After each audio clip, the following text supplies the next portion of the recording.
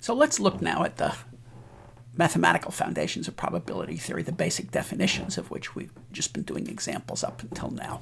So a key concept is a probability space, and that's what we're going to talk about in this segment. So the abstract setting of a probability space is the first thing you start off with is the set of outcomes, which is what we were doing with the tree models in the previous videos.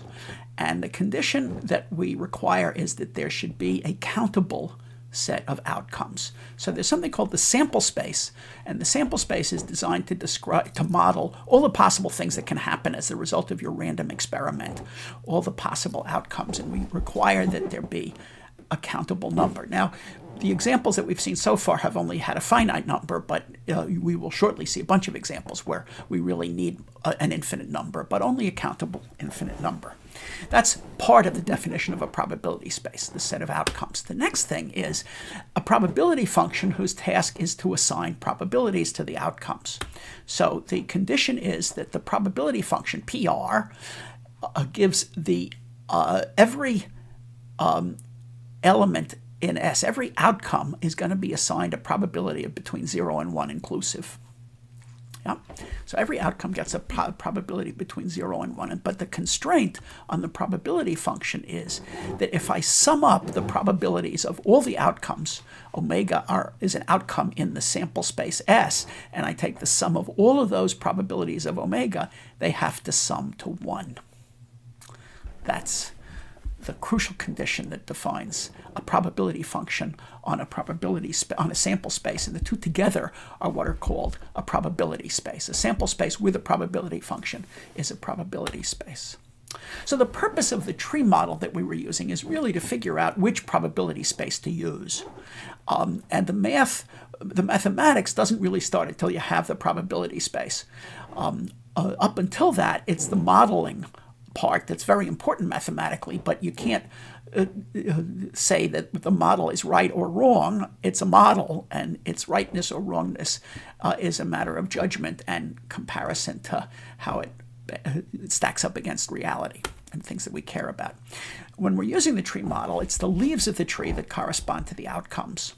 And the outcome probabilities, which are crucial for having a probability space, we got by reasoning about the probabilities to assign to each possible branch of the tree as you worked your way from root to leaf.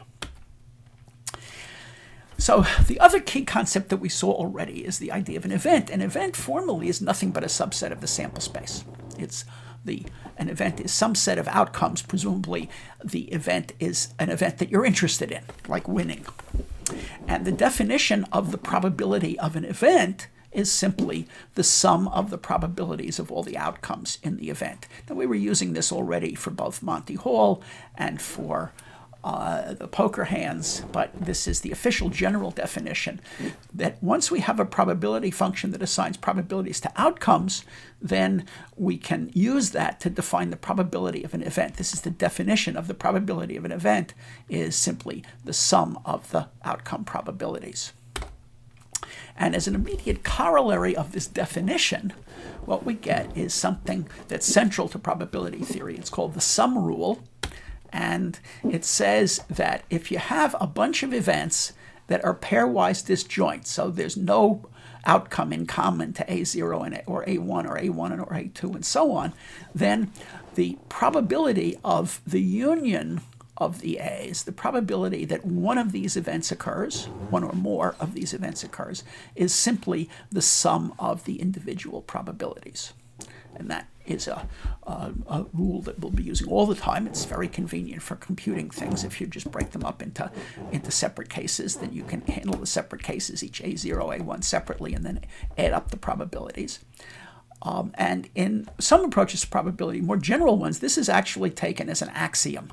It's the axiom that defines a probability space, but where you start with an assignment of probabilities to events. But in the discrete case, we don't have to worry about that. It's a corollary of the way we define the probability. And that, of course, is a crucial rule, the sum rule. Sometimes called the countable sum rule, but we're just going to call it the sum rule. Expressed in concise notation, it's the probability of the union of the AIs as I ranges over the non-negative integers is simply the sum of the individual probabilities of those events. Now, why it's called discrete probability that we're studying is because we have a countable sample space. And as we saw, that sort of discrete combinatorics is the combinatorics of countable and even finite sets, really. The crucial reason why we're sticking to discrete probability is that it allows us to work with sums instead of integrals.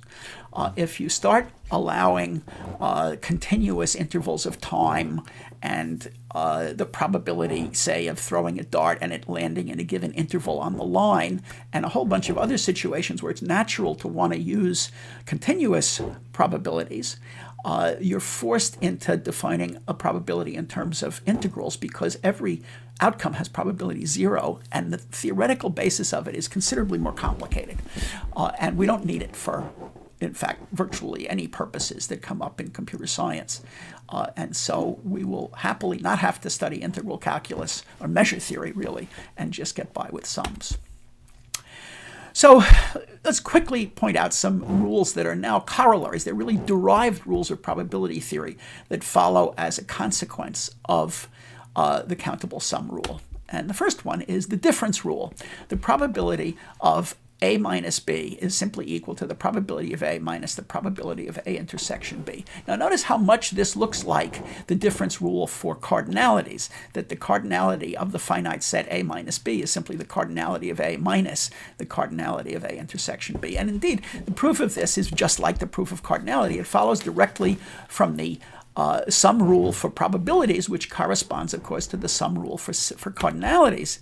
Namely, by the sum rule for probabilities, what we know is that the A is equal, set theoretically, to A intersection B plus A minus B. That is, A breaks up into the points that it has in common with B and the points that it doesn't have in common with B. Since those are disjoint, you can add them, so the probability of A is equal to the probability of A intersection B plus probability of A minus B, and so I just transpose the A minus B to the left-hand side, and I get the difference rule, which is a rule that's worth remembering. Similarly, we have inclusion-exclusion.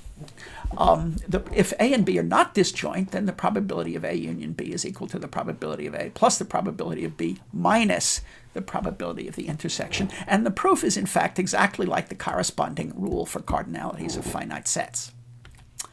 And of course, it generalizes to more sets. This is an example of the inclusion-exclusion for 3 sets in terms of probability.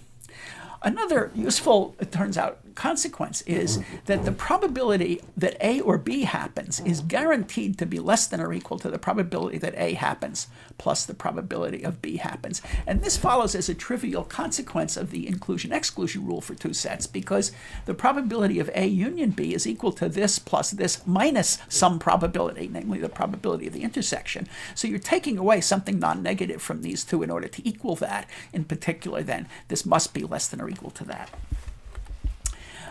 And the closely related phenomenon is basically